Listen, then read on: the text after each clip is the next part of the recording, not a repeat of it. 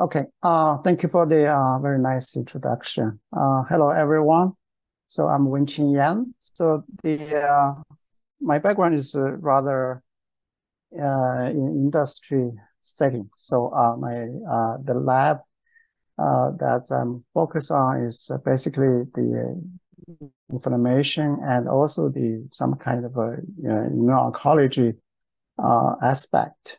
So today I know this meeting is vaccines and infectious disease focused. So inflammation and immunology is one of the components. So the title of my talk is the host just introduced is regarding the animal model and translational animal model development and optimization for basically for the multiple sclerosis research. So with some background research work that we done, we realized there are some kind of a gap between the translation models and the optimization, which suit to the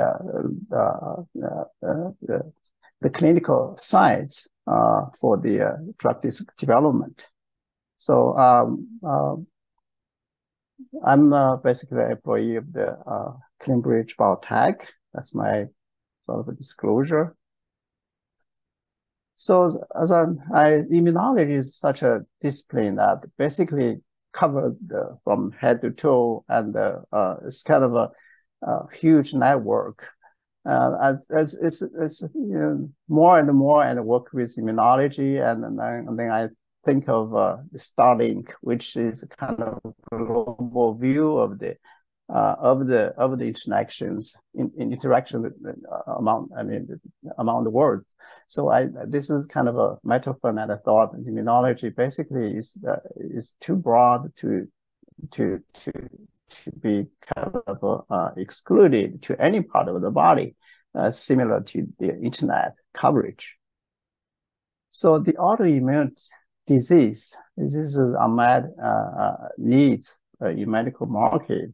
So as we all know that, so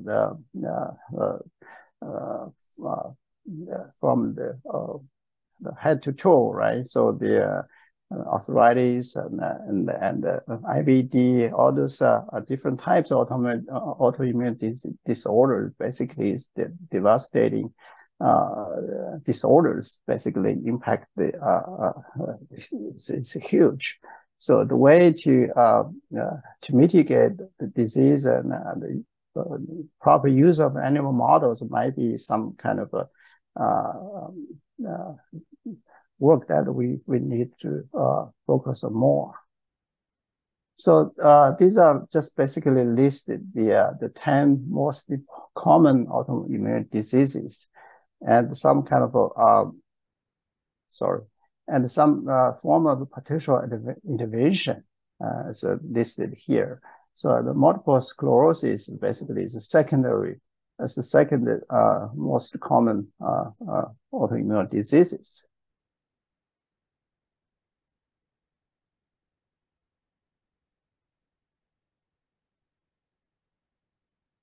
So let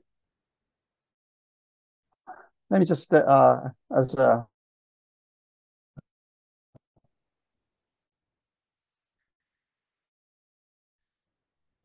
you all know that the MS is the impact to major systems, basically categorized by the demyelination of the central nervous system, and also the impact on the immune system. So this most common cause of neurological dysfunction, and this disease features a very long course. It's a very high disability rate.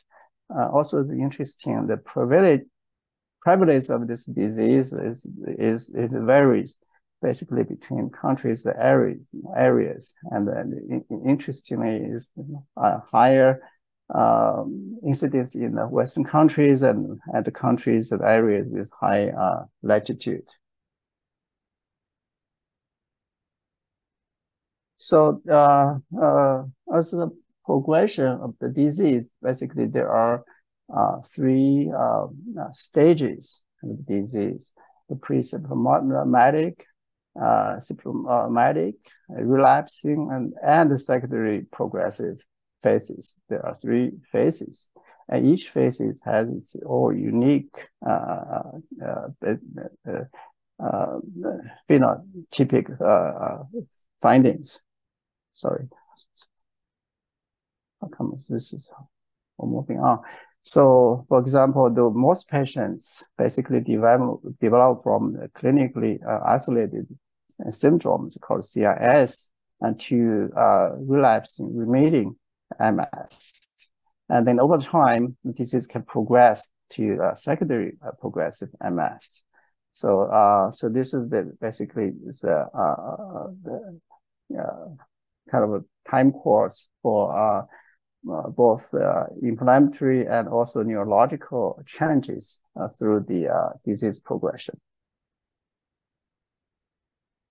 So in terms of a neuropathology of the disease, so the major the feature is basically the demyelination and neurodegeneration, as shown here. As basically a majorly impact on the spinal cord and the white matter of the brain. How come this is automatically going? Oh, okay. So this is the also in some cases with axonal loss in the brain and also in the spinal cord. So on the other hand, in the immunophysiology side of the disease, so there are basically two points of view. In traditional views, people believe that they're mainly T-cell mediated. Now, I think more and more researchers believe that this includes interactions and network between TADB and the myelin cells in the periphery and also the CNS. And also this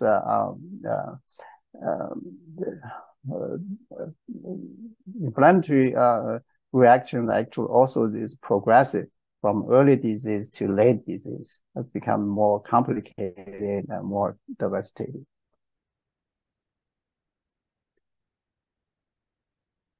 So this is the showing that the pathophysiological side of the disease. Then now there are a few basically promising and encouraging drug targets being discovered or identified, and there are some drugs already being developed to interfere with disease.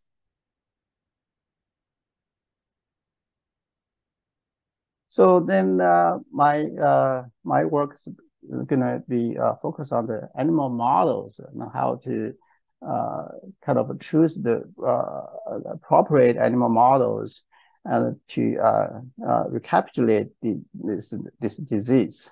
So here is the brief historical time course of the animal model for MS. So you can see as early as the 1800s that people used the rabies vaccination to kind of mimic the disease. Of course, it is very primitive. So then there are some through many years of development, there are some kind of milestones. For example, the adoptive transfer EAE model has been developed actually or initiated 1960s. Then the active EAE induced model with MOG actually introduced in the late 90s.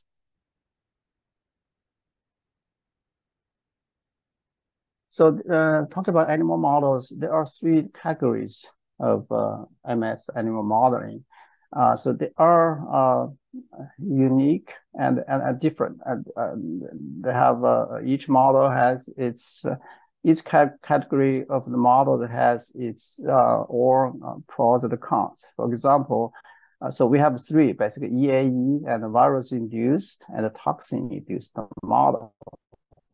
And each model has its own strengths and limitations. For example, the toxin-induced model, its drawback is that it does not really recapitulate the MS patients, because in the animal model has viral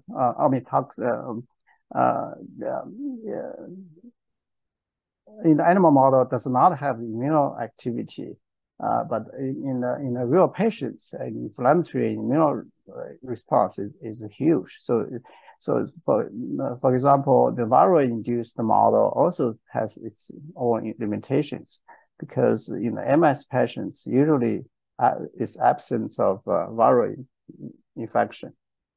And my slides are for some reason always moving forward automatically. I'm sorry, so I didn't touch anything.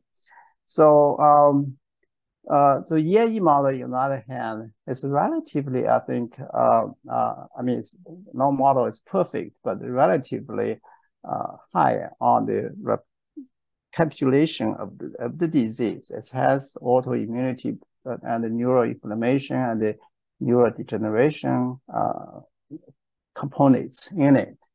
So my presentation will kind of focus on the EAE model optimization or model selection. So EAE model basically is the major workhorse in the MS research. So this graph, basically our lab, we analyzed the animal papers that involved MS animal models. Then we did a little bit calculation and on it. We found that up to August 2022, so basically 87% of the work actually done using the EAE model. So other three types basically is pretty minor. So as a matter of fact, so EAE models have been applied in many drug development. Some of the drugs are already being approved. So this table basically I copied from a review papers. So majority of the drugs, for example, the fingolimod and also the rituximab. So those basically all of them use the EAE model when developing the drug or evaluate the molecules. Of course, so not one model is perfect. There are still some kind of inconsistency between the model and the MS patients, but the EAE model, I think, should be accepted in the industry as a tool. So for EAE model development, so usually people use three laboratory methodologies. One is the active EAE and the adaptive transfer EAE, also the genetically modified technology, which lead to spontaneous EAE. So the active EAE basically people use the myelin peptides or MOG or POP to basically use as a neuroimmunology to immunize the animal to generate the model. So active EAE basically based on the myelin reactive Th1 cells or other types of cells to transfer into the animal to cause the disease. So for my work is going to be focused on the active EAE. The induced by basically myelin immunogenes. So currently there are two types of immunogenes can be used. One is the MOG 35 to 55 peptides. Another one is the MOG 125, basically it's long protein or short peptides. So, but now people basically use either of this model somewhat arbitrarily or like user investigators preference. So how to basically rationalize the animal use between these two kind of techniques. So this is the work that we think that's important. So as I mentioned earlier, so now in the field, basically more and more people are using this MOG-induced animal model, but kind of there's no scientific support to basically help investigators to choose which model to use when, or what scenario can be used. So we think that we hypothesize that the immunological and the neuropathological characteristics induced by either of these molecules could be very different. So which can lead to a very distinct pharmacological response to the MS drugs. So basically, we designed the project and basically systematically compare a few MS drugs using these two models that are developed by the MOG 35 or MOG 125. And we hope that this result can help better understanding of the model when actually do the drug discovery or translational research. So here's the study design. And I mentioned earlier that we basically use the C57 animals, and we dose with potassium toxin first. Then we immunize with the two different types of peptide or protein, MOG 35 or MOG 125. And then we treat with the drugs that we choose from the market, and we evaluate the efficacy and also the pharmacodynamic markers, as I'll show you later, and see if anything different. So these are the 5 therapeutic agents that we used to study the model.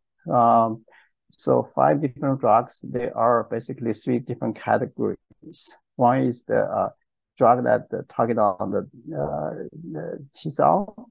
Another one is targeted on the B cell, and another one is targeted on both T and B. For example,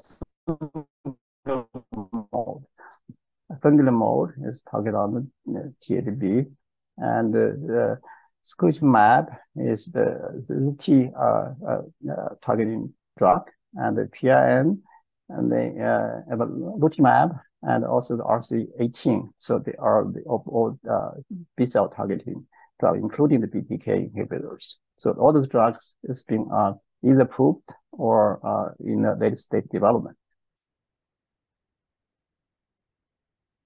So now I'm going to show you some of the data. So when we actually use the short peptide MOG 35 induced model, and we found that the drugs that target on the T cell actually has the best efficacy, and then other hand, then the B cell targeting drug does not affect the disease, or even like make disease a little worse. And so this is the distinct efficacy.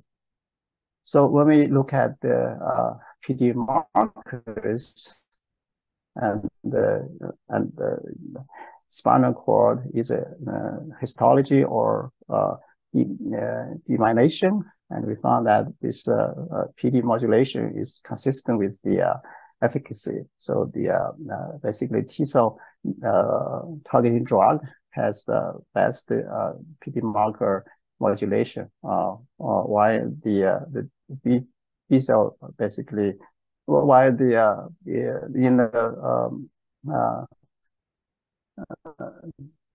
B cell targeting drug does not change the PD marker. So then we move on to the MOG135 induced animal model. So basically, it's different story. So basically, targeting drugs, they have a good efficacy. Showing here is a finger mode, they have a brutinib. So they both have very significant anti-MS response. So then we try to understand, we look at the both T cell and B cell activation in this model. In this, then we found that as expected, both T and B cell activated in this model. And then when we look at I did not show here, when we look at the model induced by MOG35, we did not see B cell at all. So then we move on to different types of model, but still the MOG125 induced the EAE, but this model basically generated on top of the genetically modified IL-17 transgenic mice. Then basically this similar results, whereas the T drug has a dramatic response, but so both T and B modulated drug has a very good response in this model. So then we again we look at the pharmacodynamic markers, and to show that is consistent with the efficacy data from previous study. And then both T and B cell modulating drugs, scotinumab and the telicicept showed a very good therapeutic response on this 125 induced EAE model. Then we did more work on the inflammatory side of the disease, and we found that the T and B cells were heavily infiltrated in spinal cord of the MOG125 induced EAE model. And when we look at the model that induced by MOG35, it's totally different because there's no B cell infiltration. So then we look at the more drug. We basically compare the anti-CD20 antibody, which is B cell blocking antibody, and basically we found similar results as totally agree with our previous findings. So this is interesting. Then we look at the we did the literature search. We tried to see that if these results actually correlate with clinical observation from the literature, And indeed, we found that more or less they are kind of in line with each other.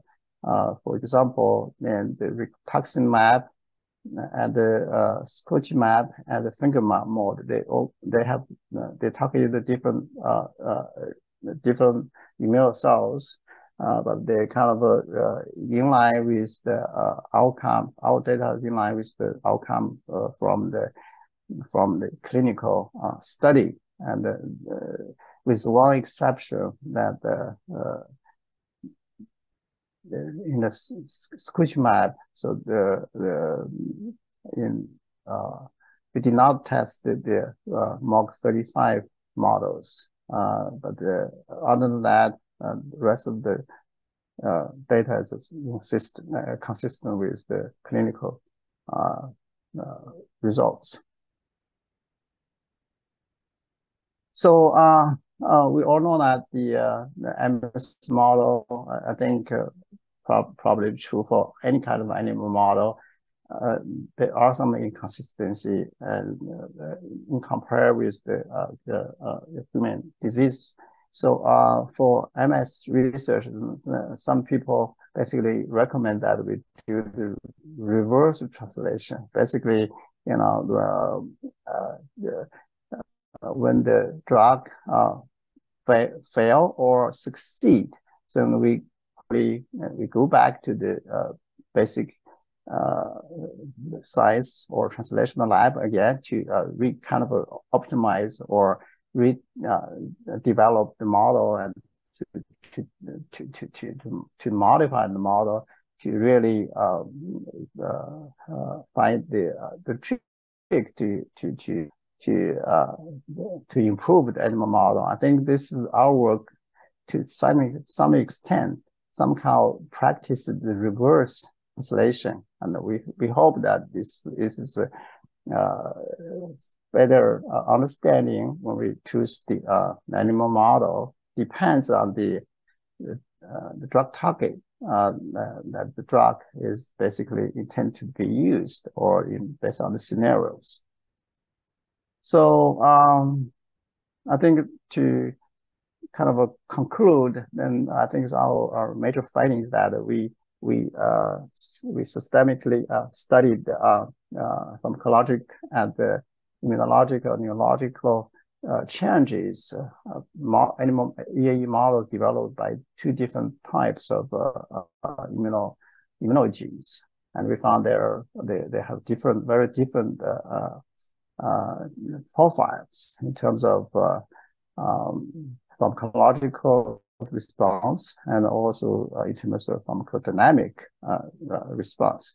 The MOG35 peptide-induced EAE models only respond to T-cell modulated drugs. On the other hand, the MOG125 induced models basically respond to both T-cell and B-cell modulated drugs. So both T and B-cell contribute to the initiation and progression of the EAE model. But the B-cells are not involved in pathologic mechanism at the early stage of the peptide induced of the MOG35 peptide induced EAE model. Of course, the detailed MOA and still need to be investigated more. So we hope that the results can help to provide better understanding of the MOG-induced EAE models and could serve as a general guidance for MS animal model selection. So I think that's all I have for this short work. I would like to thank the researchers, the people in my lab and the previous lab, Dr. Yan, Dr. Zhao, and Dr. Tang. So thank them for the great help. And thank you for all the attention. I'd like to stop here for any questions.